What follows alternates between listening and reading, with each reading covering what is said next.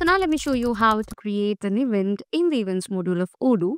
So for that, let's open the events. So this is the events module and we are going to create a brand new event. So you have a lot of events over here. So for you all to create a new one, click on new. And then here comes the option to specify the name of the event.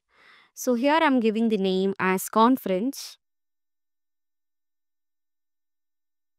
for, sorry, I forgot to put the C. Okay, conference for techies. Okay, so that's the name of my event. So it can be anything, it can be a concert or whatever it is. Okay, so that's it. And then you have the option which is to allow to display and manage event specific menus on website. This is to showcase the tracks and allow track proposals. Next, if you go down, you have the date. So this field which is auto populated but can be modified, which indicates the schedule date and time of the event. And this field is mandatory. So it will be taking the current day. So I'm just changing it to another day. Okay. And then clicking on apply, our date is set. Next, you have the time zone, which is also auto populated but editable. So you can edit it from the drop down. And here you have language. So you can actually select a language for event communication if needed. And this field is optional. So I'm just leaving it as empty. Next, you have the template, which is to select a pre-configured event template from the list.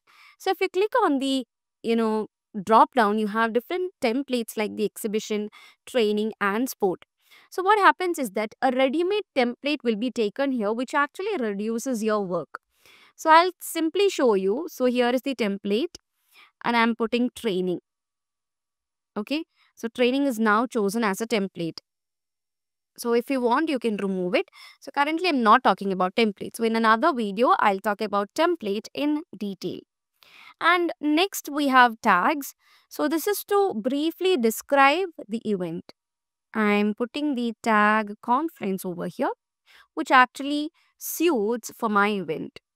Next, you have the organizer. So obviously that's the person who's organizing the event.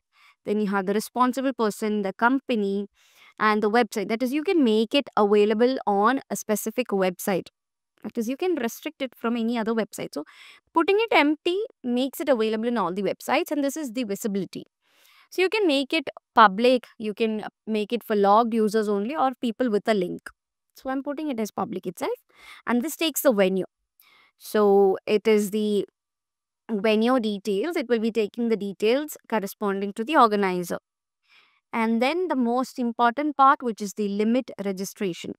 You can enable registration limits by ticking this box and entering the desired limit. So I'm putting the limit to 50. And here you have the badge dimension, which is the paper format dimension for event badges. It can be formats like A6, A4 foldable, 4 per sheet, and so much more. So I'm putting it to A6 itself. And if you want to set a background for your badge, that background image can be uploaded from your file. Next, we have the most important area, which is the tickets, the communication, questions, and notes. So the next thing is to configure certain tickets for your event.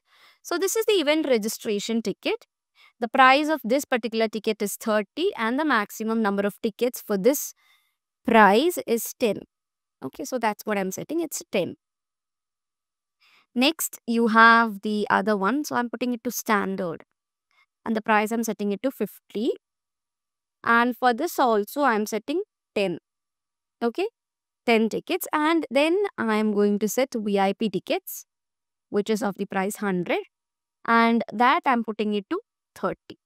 Okay, so altogether now we have 50 tickets. Okay, so 50 tickets are there. That's done. Now after you do this, what you have to do, go to the next tab, which is communication.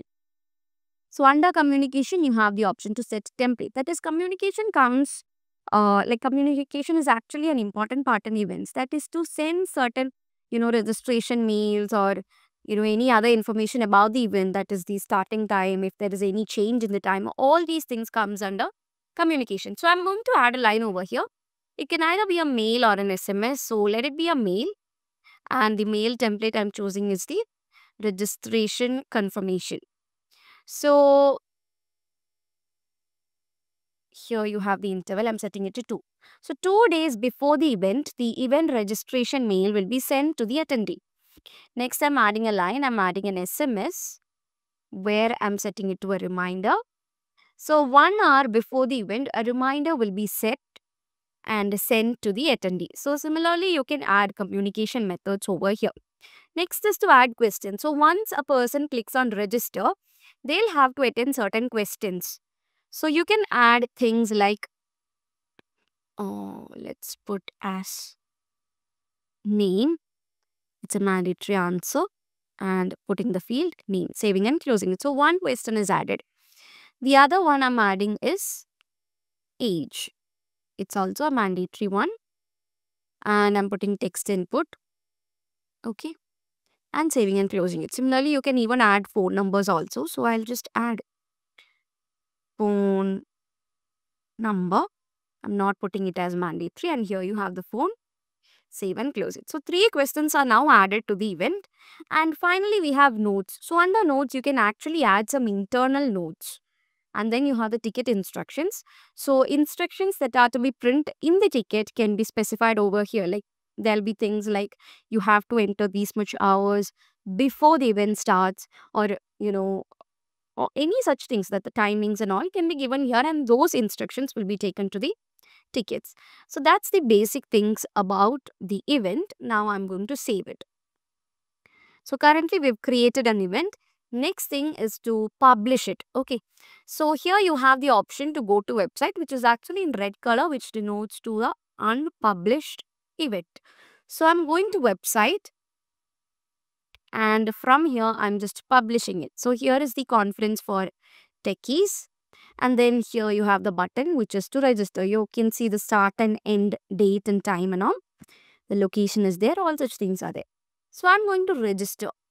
So they are asking, there are 3 tickets. 3 types of tickets is what we've created, right? So here I'm putting normal registration tickets of $30 and I'm registering it for 2 people. One name is already taken. So I'm giving an age for this person.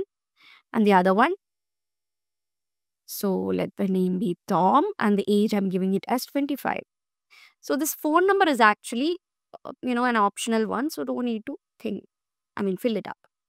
So after specifying the details, that is the questions, click on go to payment and confirm it. So here you can see the total amount and click on confirm. So after confirming, you can pay now. And then you can see your payment has been successful and processed. So it's done. So from here, you can actually download your tickets. So I'm just downloading it. Let's wait. So tickets for 2 people is downloaded right now. Now let's go back to the event and check. So if you go and open the techies, you can see attendees 2, which is Michelle Edmund and Tom. So for 2 people, we've actually, registered, and the sales status actually, as well as the status, that is whether it's registered or not and all, is given here. And from here, you can mark as attending and even cancel the tickets. Okay, so this is basically how you actually create an event and, register for an event.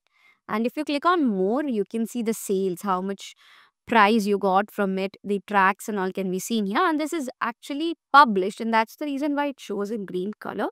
If you want to contact the attendees or even generate leads out of these attendees, you can do that from here. And here, this will take you to the registration desk as well as invite. So if you click on registration desk, go there. So from here, you can actually, conference for techies welcome. You can actually select the attendee. So these are the different attendees. So I'll just choose Michelle Edmund. You can see continue. Okay. So this is how the registration desk looks like, so that that person can be in for the event. And here you have the invite. So if you click on invite, this is to actually invite the attendees. So this is the subject automatically. The the recipients can be chosen from here. It can be contact or any other models. So I'm putting it as contact itself. And if you want to add any filter, you can do that. And the mail body also can be chosen. So I'm choosing this as the mail body. See, this will be the mail body. Okay, you can change the content from here as well, and then you can simply send it to the customer. So I'm sending it to all. See, so that's how you invite people to the event as well.